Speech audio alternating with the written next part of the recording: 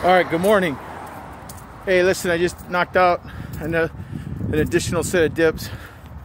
Okay, so just to recap, my workout was 200 push-ups this morning, which I did 4 sets of 50. So I did 50 push-ups 4 times, and I did 35 dips. But then I just did another 14 right now. So that's 49 dips. So I've done 49 dips and 200 push-ups. I did that all within an hour this morning, earlier. It's about 8 o'clock right now, a little after 8, or approaching 9 actually. But I got up early. I got up at like before 5 a.m. and just wanted to get a start on the day because I got a lot of stuff to do today. Like right now I'm going to the store, and so I got a bunch of stuff I got to take care of. Might as well get the shopping out of the way first. And been listening to my audio Bible, which I do that on a daily basis. I learn a lot. I get fed from the Word. That's just me. Again, I don't force that onto anybody, but it does a lot for me. It feeds my soul. I learn God's mindset, what He wants to say to us, what He wants to say to me. And I pray to the Lord for an open heart to receive His message from His Word.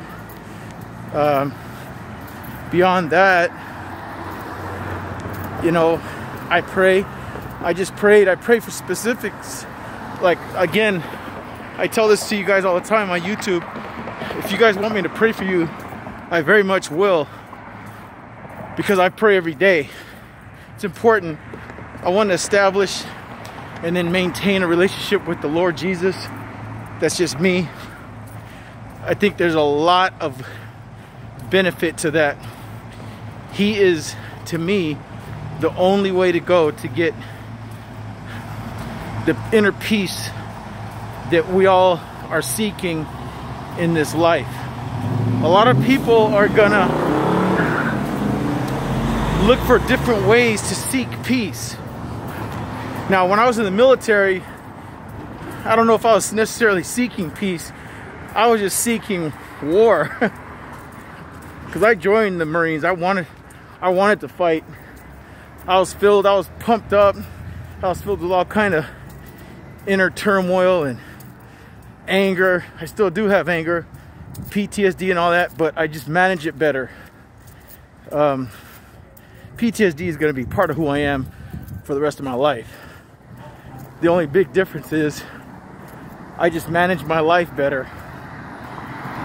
I trust God. Even with all the difficulties that are going on in my life,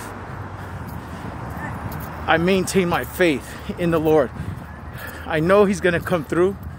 I pray about it. I'm never going to give up. I'm not going to give up on God. I know He won't give up on me. There's lessons to be learned. Sometimes you don't even know what they are. I don't know what they are half the time, because sometimes you're just like, why is this happening? Why did that happen? How come I went through a divorce? How come my marriage didn't work out? But there's no fingers to point blame at. You can't blame yourself. You can't blame the other person that was in the marriage with you, your ex-spouse. It's not about pointing fingers. It's about learning how to be a better person to yourself so that you can be a better person to others, and therefore even attract a better person to yourself because of your being a better person. And it's important to be, for me, spiritually founded and grounded for you to get that ability to attract another person to you. It's also spiritually grounded, so that you guys have a lot of like interests. You guys have a lot in common. That's one thing about, I noticed me and my ex were very different in the way we thought about things. Extremely different on our philosophies of everything.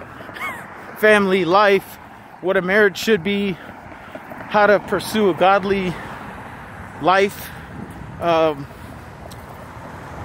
our viewpoints on traveling, on animals, on material possessions, on jobs, on everything that you can imagine, we did not mesh. We didn't see eye to eye. We were, if I said it's blue, she said it's green. We just didn't match. So I learned about how, you know, through that, like, how did that happen? How did this person become part of my life to that point where we were married for 3 years and went through hell on earth for 3 years? But you can't really always get the right answer and nail it down in the sense of how did that happen? What's wrong with me? You can't do that. Things happen. Life is what it is. What you can do is figure out a way to become a better version of you, so that you learn from your past, so that you can therefore attract what you do want into your life based upon your faith, based upon how you treat God, how you treat each other, how to treat yourself. So you got to treat God good. He's going to treat you good. But how are you going to treat God? And then you're going to treat yourself good, which is your temple. You're going to drink water. You're going to eat vegetables. You're going to eat whole fruit. You're just going to be a better you. It's important to treat yourself with respect. You treat yourself with respect, you attract that from other people. They treat you with respect. If you're around somebody who's treating you less than what you deserve, you hit the road, or make them hit the road, or you go your separate ways. No harm, no foul. Because you have to take care of you. You have to be good to your temple. If you're going to get baptized into the Lord Jesus, and He's going to reside in your heart, He's going to reside in your body, you don't want nobody disrespecting your temple that holds the Lord Jesus. So treat yourself good. Let me know what you want me to pray for you for. And I'm very motivated about my workouts. I'm very happy about the fact that I'm eating better, and I'm consistent with my daily workouts, consistent with my prayers. It feels really good.